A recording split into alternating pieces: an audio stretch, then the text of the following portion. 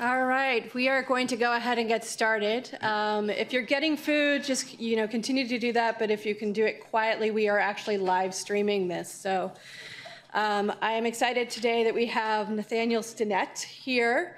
Nathaniel has over a decade of experience as a senior advisor, consultant, and trainer for political campaigns and issue advocacy nonprofits. He was recently dubbed the voting guru by Grist. And Stinnett was named one of the 50 environmental visionaries that you'll be talking about in 2016. He's held a variety of senior leadership and campaign management positions on the U.S. Senate, congressional, state, and mayoral campaigns, and is a frequent expert speaker on political strategy. He's formerly an attorney at the international law firm of DLA Piper, and is also widely recognized for his work as a land use, environmental, and real estate attorney. He holds a BA from Yale and a JD from Boston College and lives in Boston with his wife and now 2 daughters. We are delighted to have Nathaniel here. Quick announcements before, though. For those of you who do not know me, I am Jennifer McFadden, Associate Director of Entrepreneurial Programs. You are in my class, Founders Practicum. So there are students, if you guys want to raise your hands, who are SOM joint degree students who are working on ventures for credit, one of whom, Ariel Hoodies, is doing a podcast this Friday at 3:45 at the end of our podcasting conference. She does this incredible podcast about women and stories, and she is interviewing Lila Day, who is a podcaster who runs a podcast called The Stoop. So you can find her podcast at arielhoodies.com, H-U-D-E-S. But please do come check it out, and she's awesome. So with that, I will hand over the floor. Awesome, thank you. I hope everybody can hear me. I'm sorry, I have a frog in my throat from some allergies this morning, but I'm really excited to be here. I'm gonna chat for about 25 minutes going over the story of how we founded the Environmental Voter Project, why we founded the Environmental Voter Project, and sort of what the whole startup process was. And then hopefully we'll have plenty of time for questions and answers and a nice discussion afterwards. So, the Environmental Voter Project is a nonpartisan nonprofit that uses data analytics to identify environmentalists who aren't voting, and then we apply the latest behavioral science to turn them into more consistent voters. So, unlike most environmental nonprofits, we do not lobby for particular policies. We do not endorse particular candidates. We don't even try to persuade people to care more about the environment. All we're trying to do is find people who are already persuaded, already with us, but aren't voting, and we try to change their habits. We are in the habit-changing business, not the mind-changing business. So, a little bit of the story of how and why we founded this organization. As Jen had mentioned, I've worked on campaigns for over a decade, big and small. And there was one thing that always frustrated me. And it's something that many of you might already be aware of. And that is this. When you poll likely voters for any election, it could be a city council race here in New Haven, or President of the United States, or Governor of California. If you poll likely voters for any election and ask them to prioritize the issues they care about most, climate change and other environmental issues are always way, way down the list of priorities. And that has an enormous impact on how policy is made. Not only does it obviously impact the type of leaders we elect, but no matter whom we elect, even when we elect the world's great environmental champions, it is hard to expect them to spend their political capital on something that voters don't care about. Would any of you try to create a product that there was no marketplace for? No. And when there is no demand in the electoral marketplace for environmental leadership, we don't get it. And I'll give you an example. Back in 2016, right before the presidential election, we polled likely voters. Oh, there we go. People who were likely to vote in the upcoming presidential election. We asked them what their #1 most important priority was and what their #2 most important priority was. Only 2% listed climate change or some other environmental issue as their #1 priority, and another 2% listed it as their #2 priority. And I guarantee you there is nothing unique or cherry-picked about this information. You can poll any election anywhere and see results like this. How many of you were frustrated by the fact that climate change did not come up once in any of the presidential debates in 2016? Yeah, this is why. How many of you are frustrated by the fact that it didn't come up once in the State of the Union this year? This is why. But you know what else? It also didn't come up in the Democratic response to the State of the Union. And this is why. It's not that Joe Kennedy doesn't care about climate change. It's that it's really hard to expect any leader to talk about issues that voters don't care about. Politics is, despite the very disruptive and distorting influence of money, politics is still an efficient marketplace, just like any other marketplace. And who on earth is going to supply a product for which there is no demand? And right now, there is no demand in the marketplace for environmental leadership. None. Okay, back to the story of why we founded the Environmental Voter Project. This was something that frustrated the crap out of me in all of my campaigns. I was very lucky in that I was not working for campaigns for money. I worked at the DNC, the Democratic National Committee, and then at a law firm that allowed me to take leaves of absence to work on campaigns. So I could always work for great environmental candidates. But it would have been malpractice for me to tell these clients of mine, hey, let's talk about the issue that none of the voters care about. This always really frustrated me. Because campaigns only target likely voters. They only target likely voters. So these polls of likely voters are really, really important.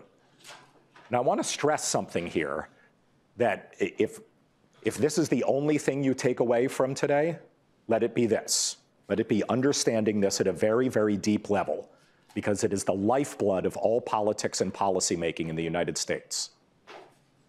Who you vote for is secret, but whether you vote or not is public information. Whether you vote or not is public information. And the first thing any campaign does is, let's say I'm running a campaign for governor in Connecticut. I look at the publicly available voter file, and I see, oh, you guys aren't even registered to vote. You guys are registered, but you never bother to show up for anything. You guys, you vote in presidential elections, but not much else. Ooh, you vote for president and governor, you vote like every 2 years, and you guys vote all the time. If I'm running a campaign this year for governor, do you think I talk to any of you? No way in hell. I probably don't even talk to you guys, because you only vote in presidential elections. I only focus on you. I only focus on you. And that's so important to understand. And again, it might sound cynical, but we accept it. We accept it in every other aspect of our lives. We wouldn't expect Ford to try to market cars to 3-year-olds. 3-year-olds don't drive. We wouldn't expect Starbucks to sell coffee to people who don't drink coffee. Why on earth would we expect politicians to care about non-voters? No, they care about voters. And so campaigns only target likely voters, which means, of course, I'm not going to poll any of you to figure out what you care about. I'm only going to poll you guys. And right now, everybody knows what I showed you in that last slide. It's the easiest thing in the world for politicians to poll people who are likely to vote in the election they care about. And everybody knows that information I just showed you. Everybody, people who care about the environment and people who don't care about the environment, know that voters listed as a very low priority. So why on earth produce policy for which there is no demand in the marketplace? This is something that really frustrated me. And to be honest, I didn't really think that there was a solution. And I'll freely admit this to a bunch of entrepreneurs. I am a very reluctant entrepreneur. I am not the type of person who was always dying to start my own thing. I went into this kicking and screaming.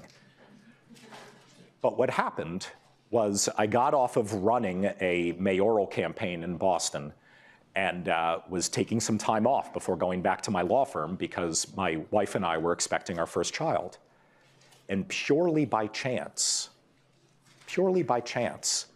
I stumbled across some data that totally blew my mind. I was working with a friend of mine who's a prominent political pollster, and I realized that just because very few voters prioritize climate change and the environment does not mean few Americans prioritize climate change and the environment. And I'll say that again because it's important. Just because too few voters prioritize climate change and the environment doesn't mean too few Americans prioritize climate change and the environment. Actually, there are tens of millions of Americans who care so deeply about these issues that they list it as one of their top 2 priorities. So why aren't they showing up in polls of likely voters? Because they're not voting. We realize that environmentalists are awful voters. And the more I dug into this, the more I brought it to the heads of all the big environmental nonprofits, I realized we might not have a persuasion problem in the environmental movement. We might just have a turnout problem. We might not need to change anybody's minds. We might just need to change their habits. And when I get into what we do at the Environmental Voter Project, I'll suggest to you that that is extraordinarily good news. Because probably at any time in modern history, but certainly now in this weird, like, post-fact society we live in, changing minds is really hard and really expensive. But changing people's behavior, changing their habits, I won't claim it's easy, but it's a heck of a lot easier. A heck of a lot easier. So, before we get into how we started, I just want to go over very quickly some of the data. We identified 15.78 million super environmentalists who didn't vote in the 2014 midterm elections. Only 83 million people voted in those elections. I will very briefly, towards the end of this presentation, get into how we identify these people. But just to be very clear, I mean it in like the most disturbing Orwellian sense. Like, we literally know who all these people are by name and street address. We have identified these super environmentalists, and we know for a fact that they don't vote. Why? Because of the one thing I told you you're not allowed to forget. Whether you vote or not is public information. It's public information. So we know these people aren't voting. What does this mean in context? We now have a pretty round number of registered voters in the United States. There are 200 million registered voters. In 2014, only 83 million people voted. Of those 83 million, only about 4 million were what we would call super environmentalists, people who list climate change or the environment as one of their top 2 priorities. Those 4 squares do not drive policy, guys. They do not drive policy. They just don't. 2016 presidential election was a little bit better news, but still pretty crappy news. We had about 136, 137 million people vote. Of them, about 10 million listed climate change and the environment as one of their top 2 priorities. So what does that mean? That means there's another 10 million super environmentalists who are already registered to vote. Already registered to vote. They're just not going out their doors on election day. And remember how I went over how this leads to pretty dramatic policy impacts. Because if you are running for office in a midterm election, you don't care what all 320 million Americans feel. You don't care about what all 270 American adults prioritize. You don't care about what all 200 million registered voters prioritize. You only care about the 80 to 85 million people who are likely to show up. So at the Environmental Voter Project, at its most basic, what we do is we don't try to turn any of these dark blue squares green. We don't try to persuade voters of anything. All we're trying to do is we identify those people up at the top, those already persuaded, dyed-in-the-wool environmentalists who just aren't voting, and we try to change their habits. We try to push them into the electorate. Now, the reason I thought it was important to start an organization like this is because nobody was doing it. And nobody was doing it for actually some good reasons. The first is this. If you are an environmental nonprofit involved in the political space, chances are you have built sort of one of a few theories of change. Maybe you concentrate on impact litigation to change environmental policy. Maybe you lobby policymakers. Maybe you endorse environmental leaders to try to get them elected. The issue is, when you do any of those things, it actually doesn't make sense to talk to people who are unlikely to vote. If I'm trying to elect you governor of Connecticut, my only goal is to get 50% plus one of the market share of people who show up to vote on a Tuesday in November. That's it. My goal is not the long-term health of the environmental movement. My goal is just to make sure you win. And so what that means is, what I can't do, what's your name, I'm sorry? Becky. What I can't do is I can't say, Becky, I'm sorry we lost yesterday, but I spent half of your money talking to people who I was pretty sure weren't going to vote. That's probably why you lost. And I apologize, you don't need to hire me next time. You can't do that. Similarly, if I am an endorsement organization who has recognized that Becky is an environmental champion, and I've told all my donors, you need to fund our work to get her elected, I also can't go back to all of you and say, well, you know, I spent most of your money talking to people who we knew from their public voting histories were not going to vote. You can't do that. If your theory of change is, hey, let's elect the right people and we'll get the right policy, you can't talk to non-voters. The problem is, as wonderful as Becky might be, if we do elect her, it's still going to be really hard for her to push and spend her political capital on something that voters don't care about. And so if no one is just trying to change the overall demand in the marketplace, if no one is trying to change the power that environmentalists have among voters, not among non-voters, well then we'll never be able to break out of this cycle, and we'll never be able to get the leadership that we'd like. And so we realized not only was there a real need for this, but nobody was addressing it, and no one probably could, because they had built their organizations around an alternate theory of change. That, by the way, is important. I'm not going to claim that electing good environmental leaders is not important. It is extraordinarily important, but it's nowhere near sufficient. Nowhere near sufficient. So, how did we start? We crowdfunded $400,000 to launch in the fall of 2015. And all we wanted to do was have a year-long proof of concept to show that we could do essentially the first two of these three things.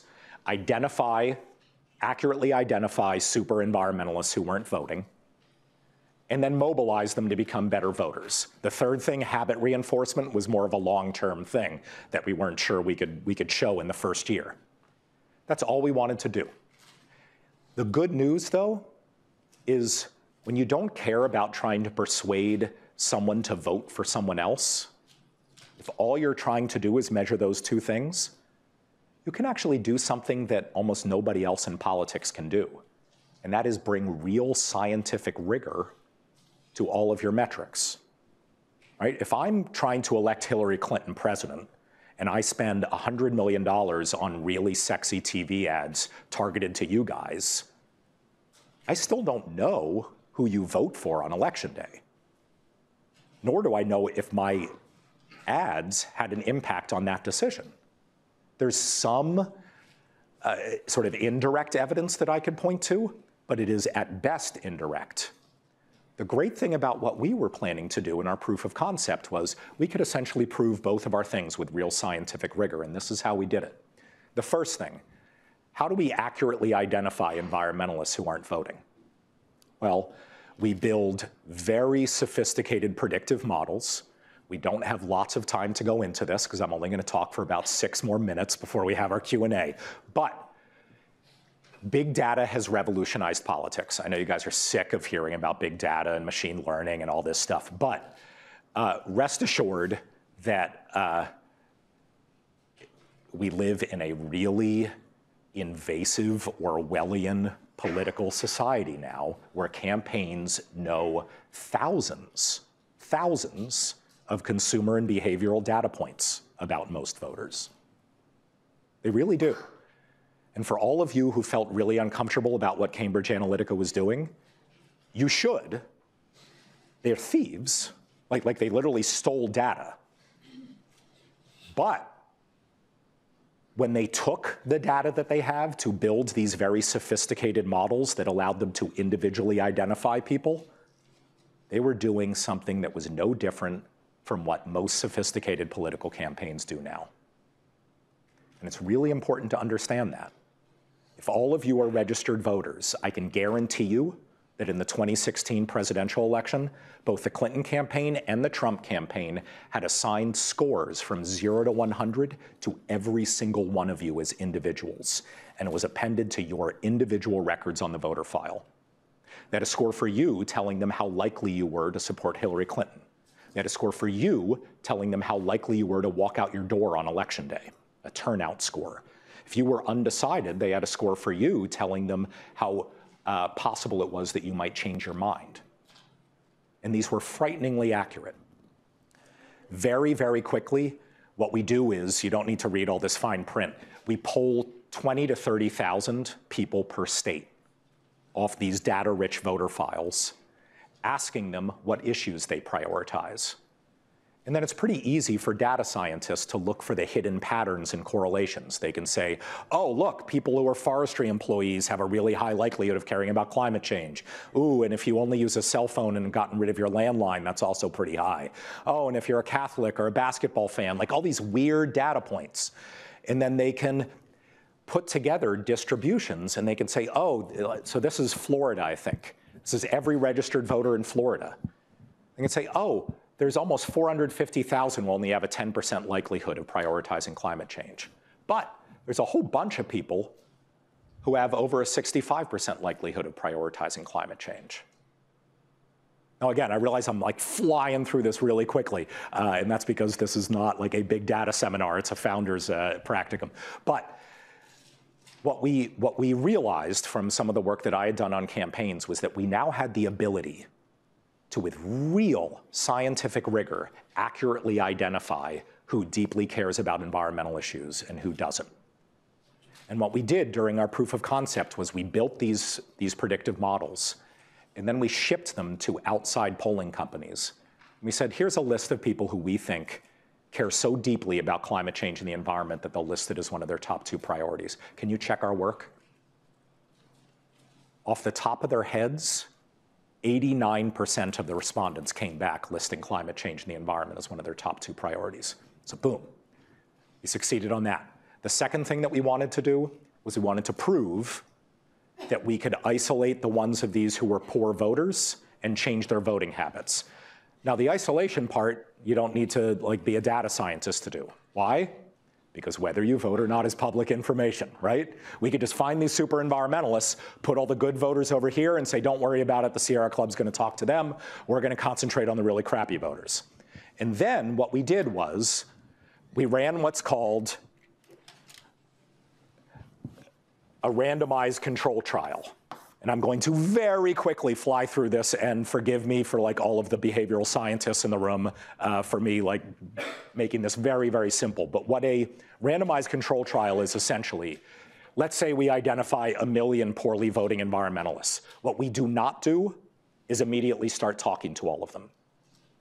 Instead, before we talk to a single one, we randomly remove 20% and put them in a control group. Now, these people are non-voting environmentalists, just like these folks. And through a randomized process, we remove them and set them aside. We don't talk to these people. We only talk to the remaining 80%.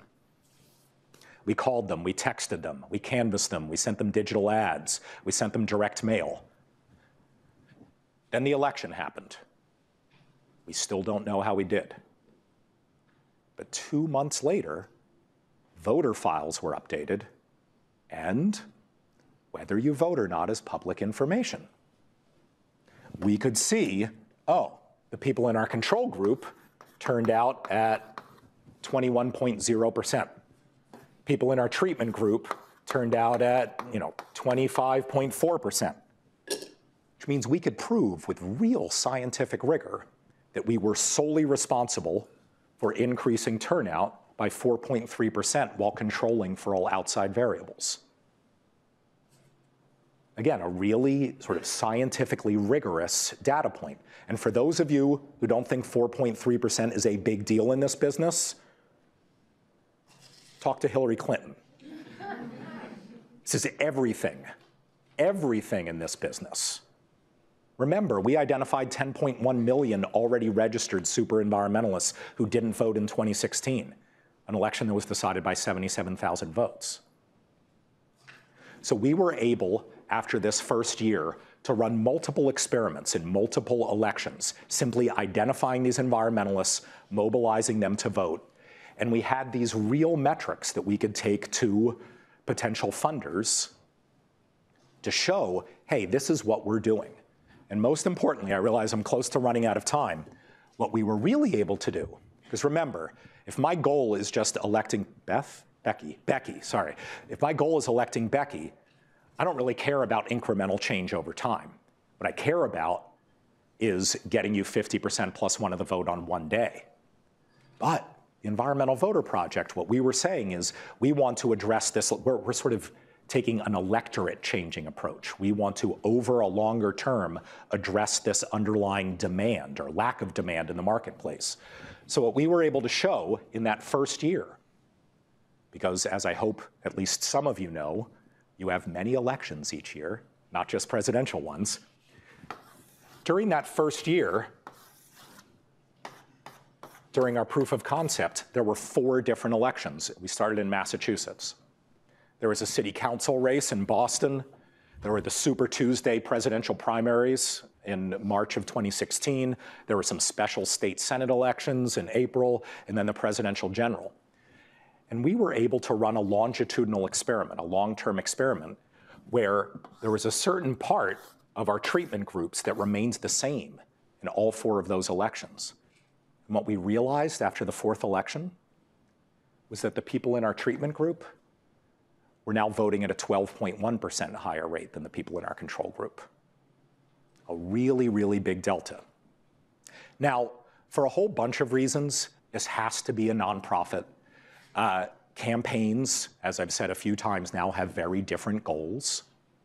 They are not necessarily worried about the long-term health of the environmental movement. They aren't necessarily caring about incremental change over time that leads to something big 3 or 4 years from now. They're worried about getting a majority of the market share on one Tuesday in November.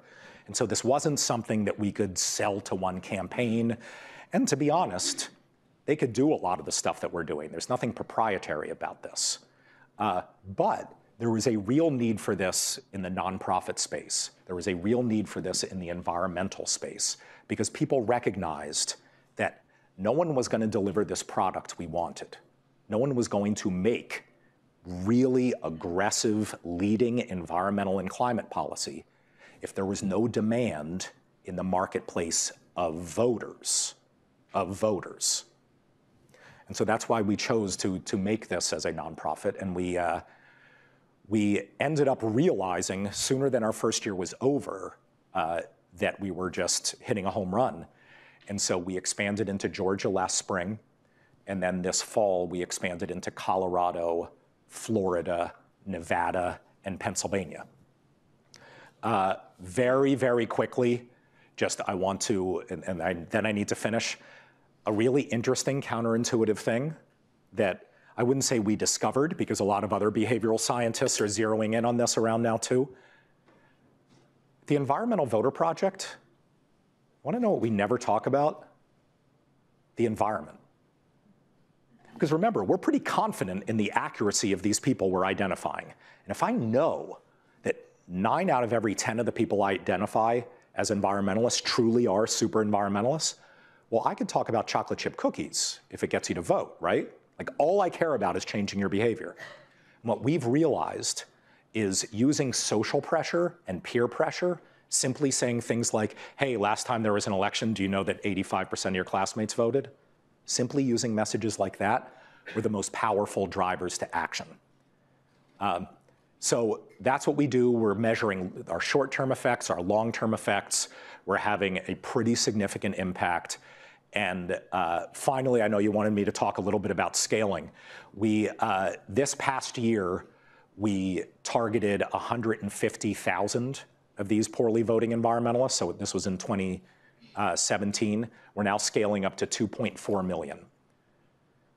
Because we've identified in these 6 states, Nevada, Colorado, Georgia, Florida, Pennsylvania, Massachusetts, 3.05 million super environmentalists who are unlikely to vote.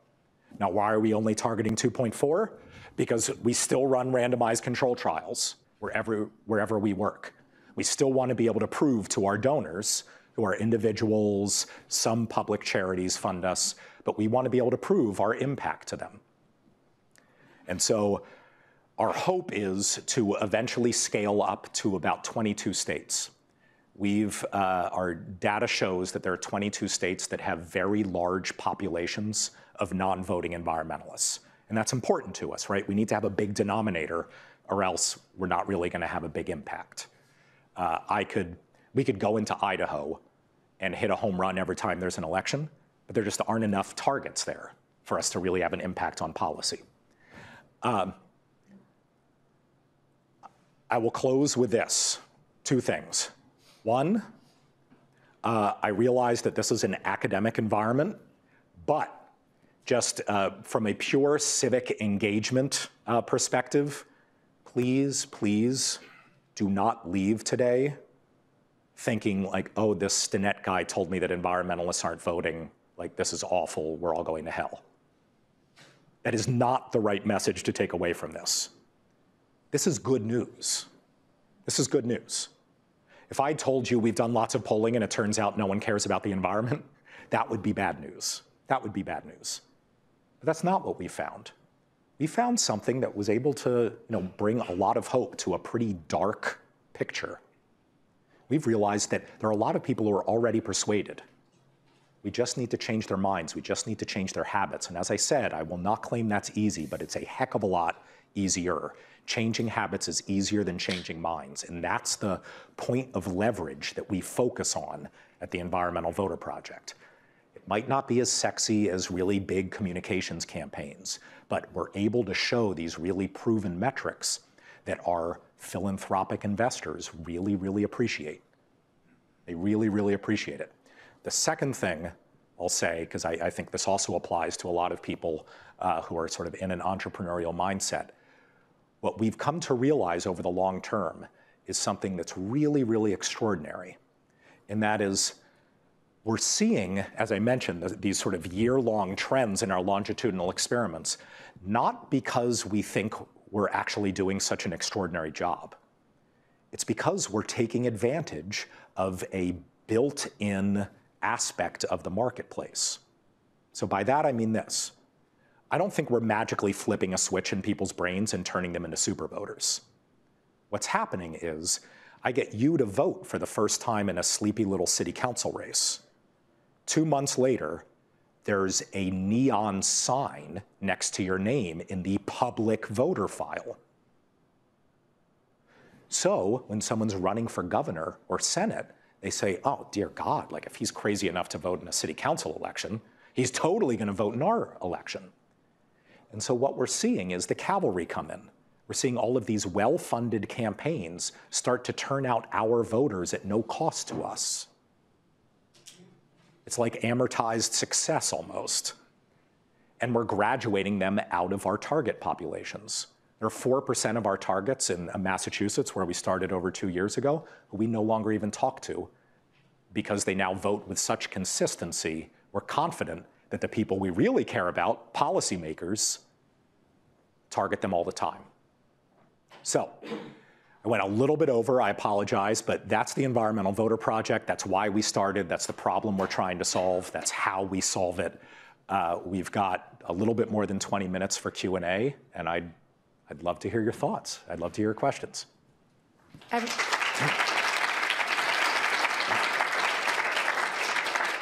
I just want to remind everyone to please use your mics.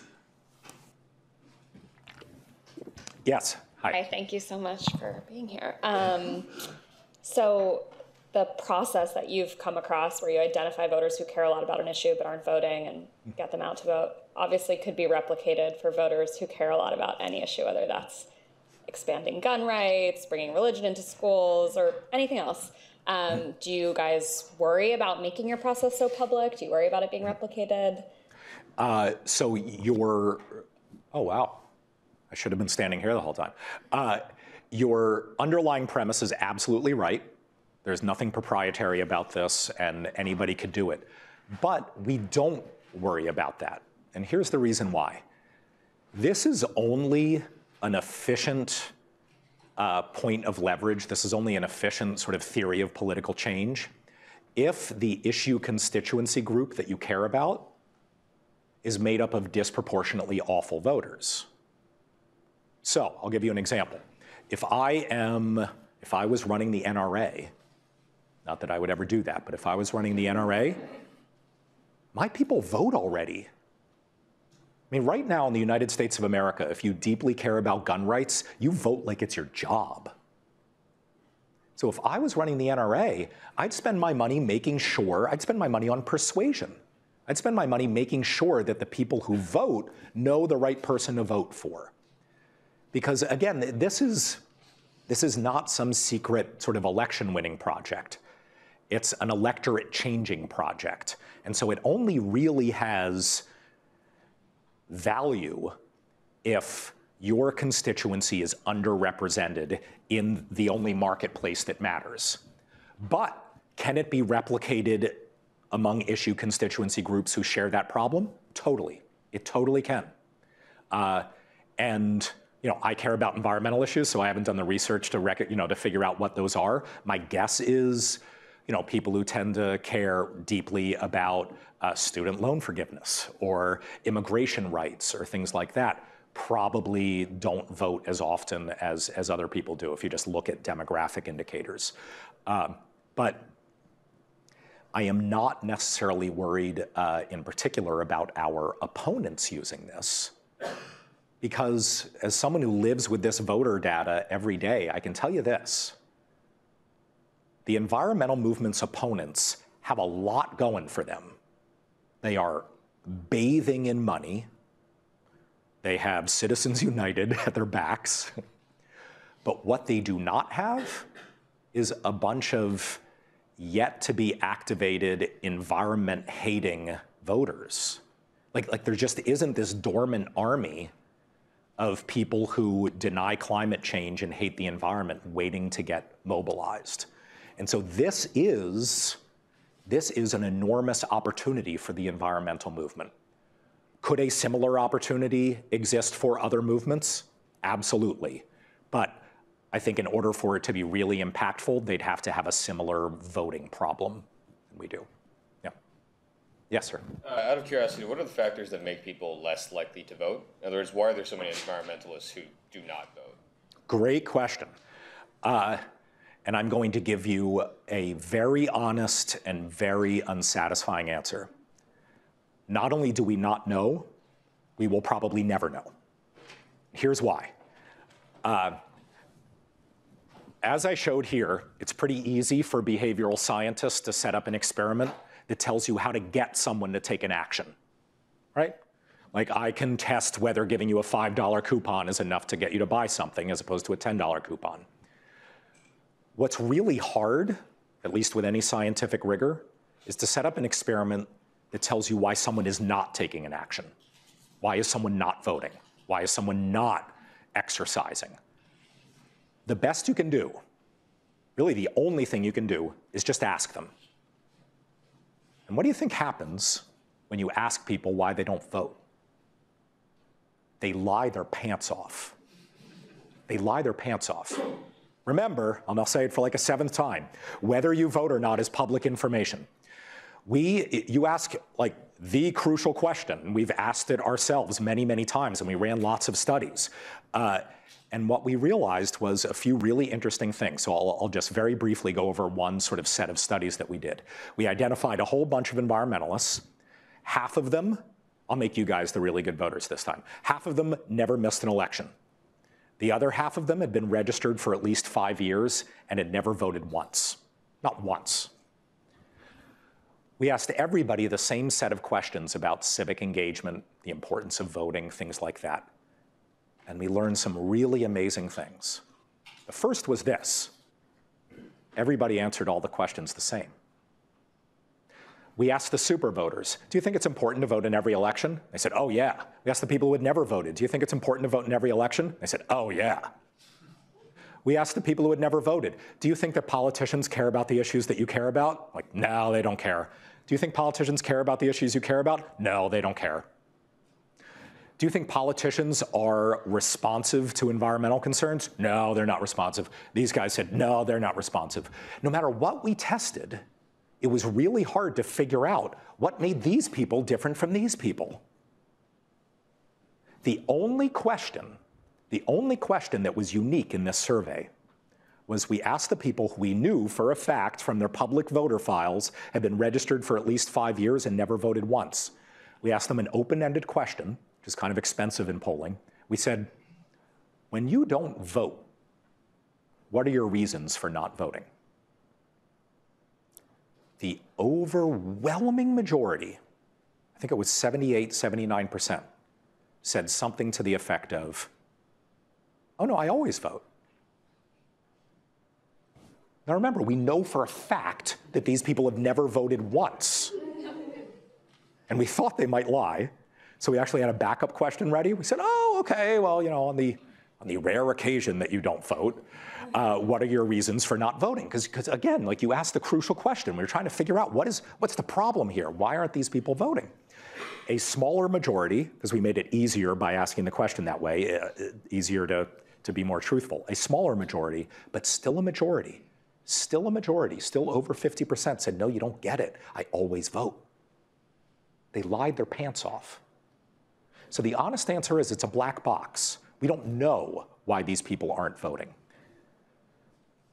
But these liars over here, they did give us some really important piece of information, didn't they? You guys still buy into the societal norm that voting is important. You still buy into it so much that you'd lie your pants off to a poor volunteer over the phone over and over and over again. You want to be thought of as good voters.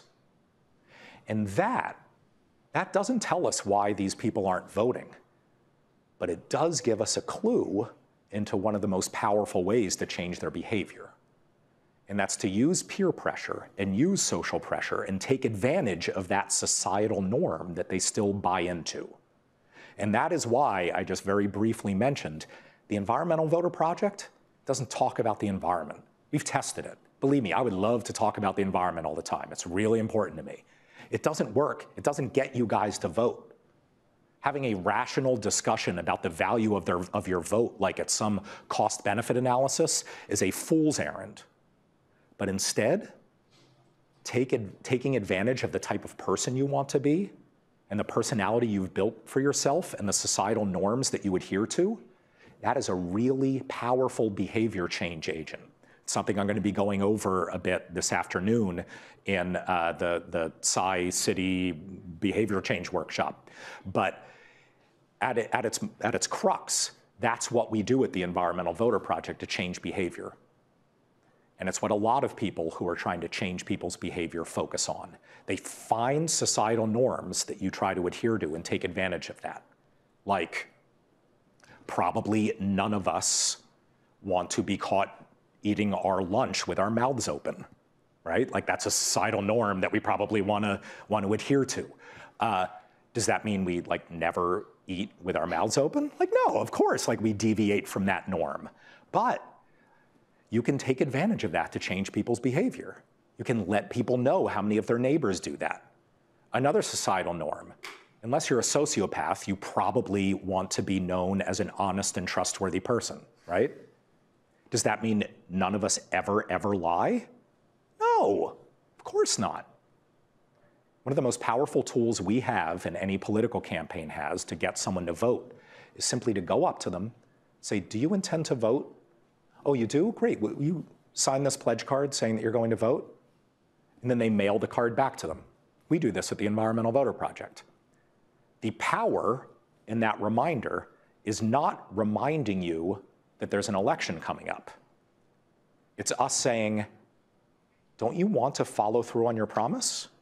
Don't you want to be an honest and trustworthy person? Look, I have it in your own handwriting that you promised to vote.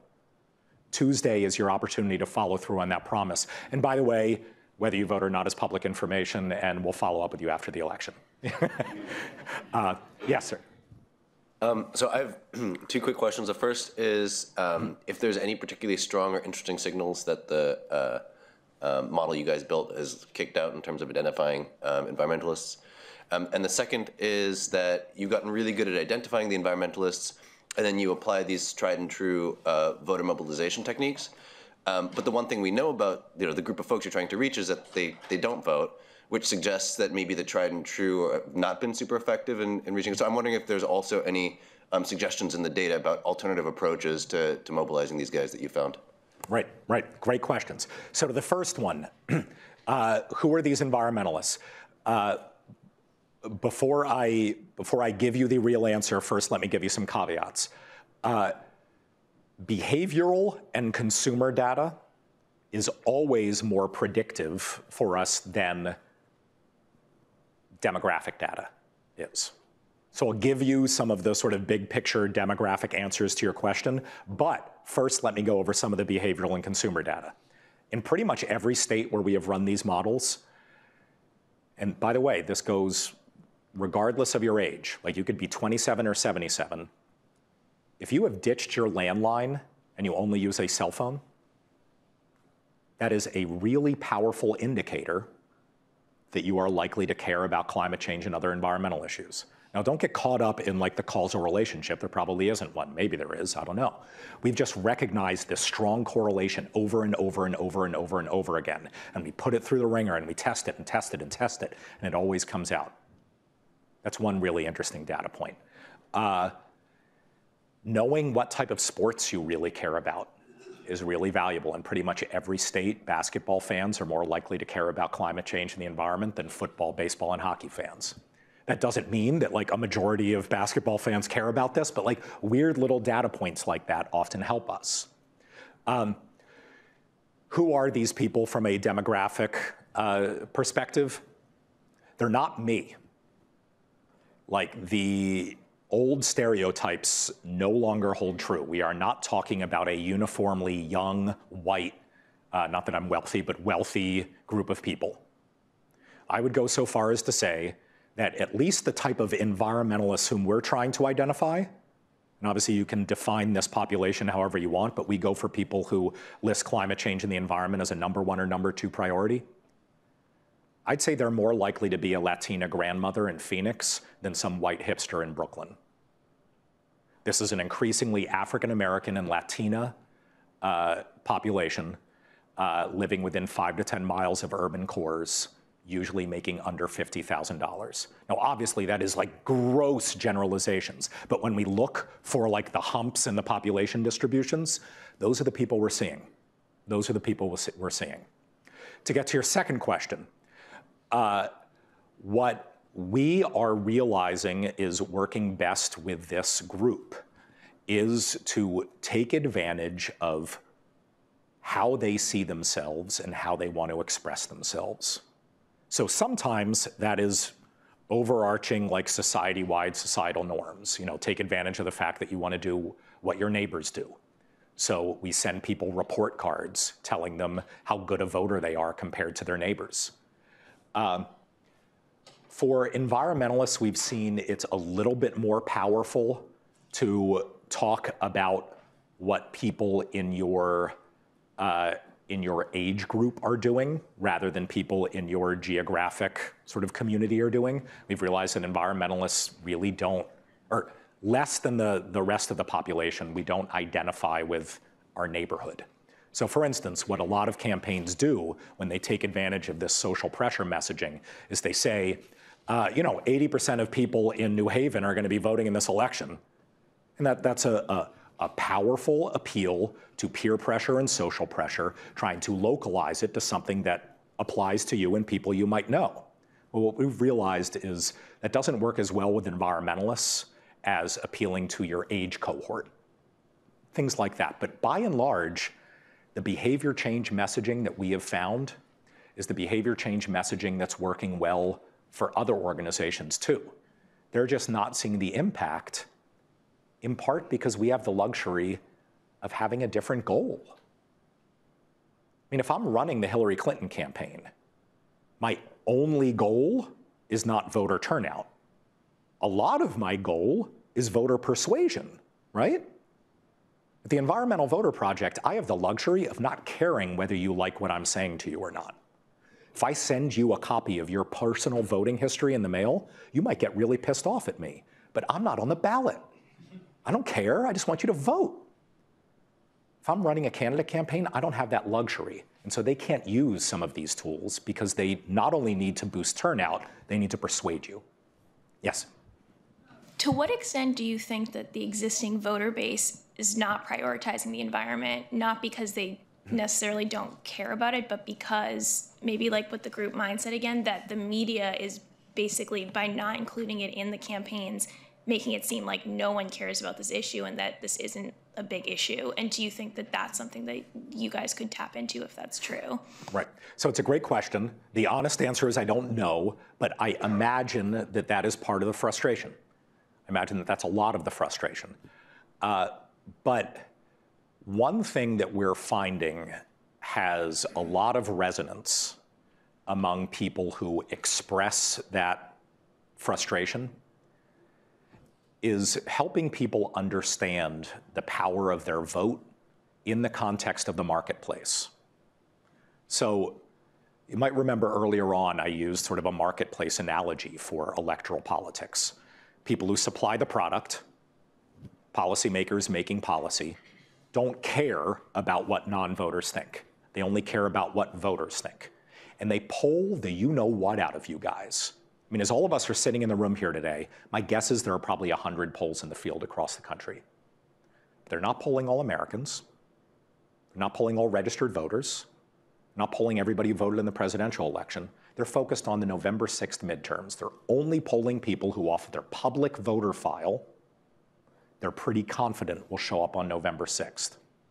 And so what we're finding is effective and impactful for people who voice that frustration that you just mentioned is making them realize that the power of their vote extends far beyond the impact that one person can have on the outcome of an election, which, to be honest, as we all know, is pretty much non-existent, right? I mean, I know we're not supposed to talk about this, but you guys know that your one vote will never, ever determine the outcome of an election, right?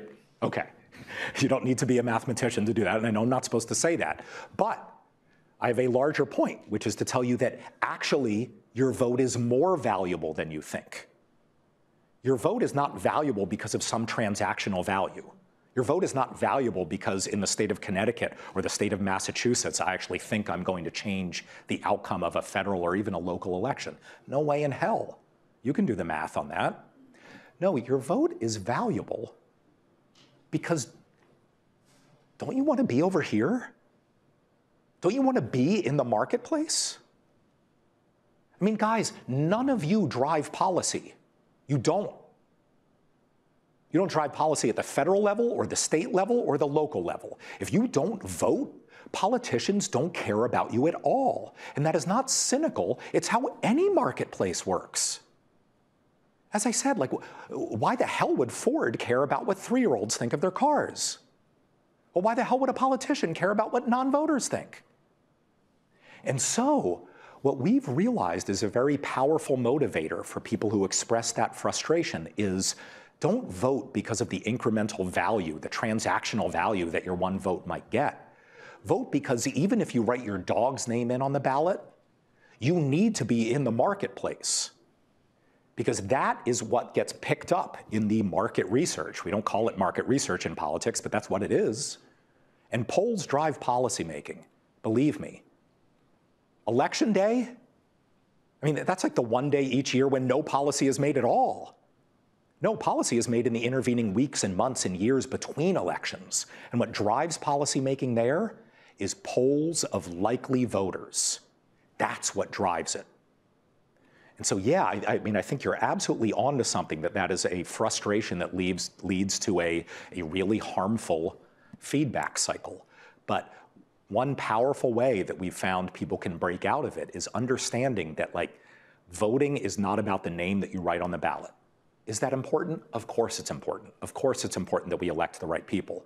But you also just need to be in the discussion, because simply by being a habitual voter, you become a first-class citizen in this country.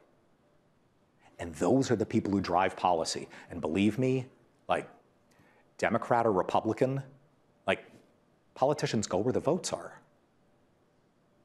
And again, that's not cynical. Like, it's literally just how elections work. Like, you go where the votes are, you don't get elected. It's that simple.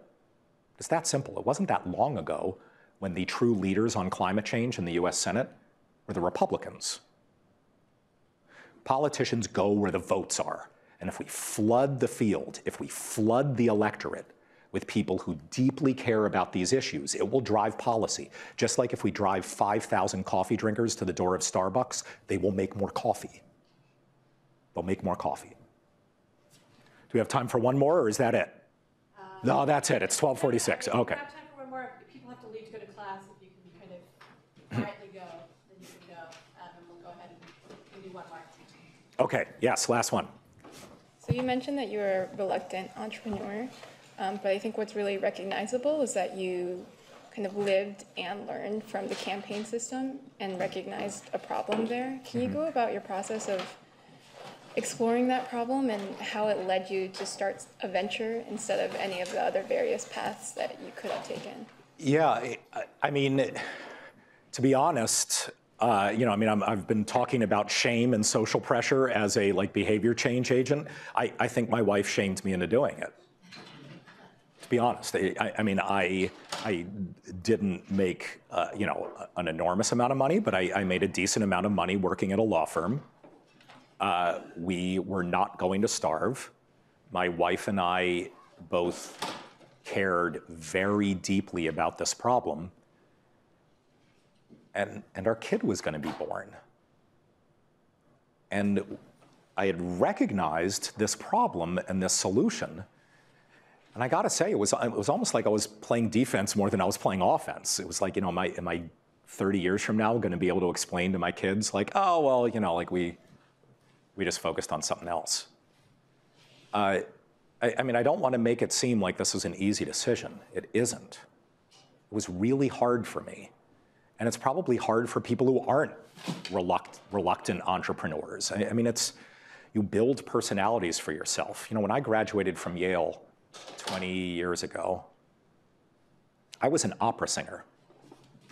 I know it doesn't sound like it now because I have a frog in my throat, but I was an opera singer. When you're an opera singer, that's a really weird thing. Believe me, it becomes a distinct part of your personality. And everybody knew me as an opera singer, and I was everybody's opera singer friend. And believe me, when you're at parties, people don't say, hey, come meet my lawyer friend. But they totally say, come meet my opera singer friend. And changing what I was doing at that point to go into law and politics was really hard. It's really hard to change how I identified myself among my friend cohort. And it was also very hard to say, no, I'm going to get rid of my fancy law firm business card. I'm going to get rid of this success that I have and try something new, try something scary. And I wish I could say that it was a hard-headed sort of back-of-the-envelope calculation that made me jump in. It wasn't.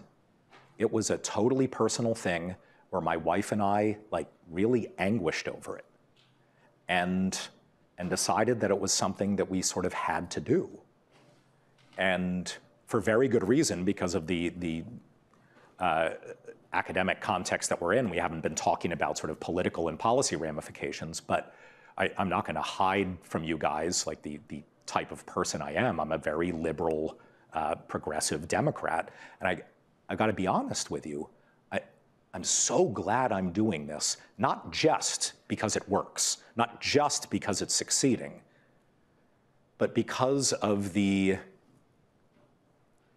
I wasn't doing this, I'd be like locked in the closet each day crying. I mean, we live in some pretty dark times, and I feel very blessed that I'm able to work on something that not only is successful, but I feel is truly having an impact. And obviously, there are going to be multiple bottom lines in whatever all of you choose to do. But don't deny, don't push away these personal factors. I mean, I can almost guarantee you that 70% of what all of you end up doing is going to be the same. Like a job's a job's a job. I hate to break it to you. Like it just is. It just is.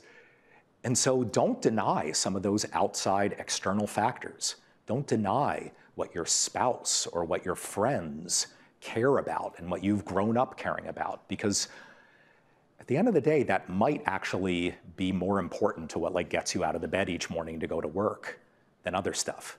I realized by the time I was finishing up being a lawyer, I cared more about the puzzles I was solving than my clients. And it was fine. I was really good at solving puzzles for them. But that's what got me out of bed, and that will change. That will change. I'm going to stick around, guys, so you can come up and ask questions, but I'm also mindful that people need to head out to class. So thank you.